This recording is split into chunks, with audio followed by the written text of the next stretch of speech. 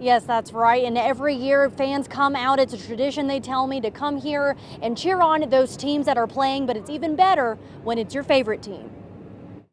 We're just hoping for we can help them out in the stands and get them across the finish line. Fans again packed the U.S. Softball Hall of Fame complex today to cheer on their Sooners. Some fans walking miles on foot to get to the game, but one fan loves supporting the Sooners while helping others to the game with his small business. We come out and support and help a lot of people that can't get around otherwise. Giving up to 200 people a ride to the gates and back to their vehicles per game, pulling more than 1,000 pounds behind him. He says he enjoys celebrating with the fans after the big win as he takes them back to their vehicle in the pedicab. I want to see us win, and then people be in a really good mood, and it gets a lot, the happier people are, the better it is. Andy says having the Sooners advance in the tournament helps keeps the business he runs with his son running strong. Hopefully we get a little home field advantage.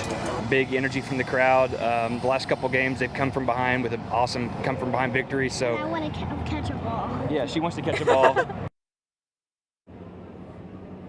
Yeah, and all those fans are so excited. Right now, they have Florida State and Tennessee battling it out for the chance to face the Oklahoma Sooners in the final series later this week. And I bet, especially during that next game, there's going to be a lot of people looking for a ride.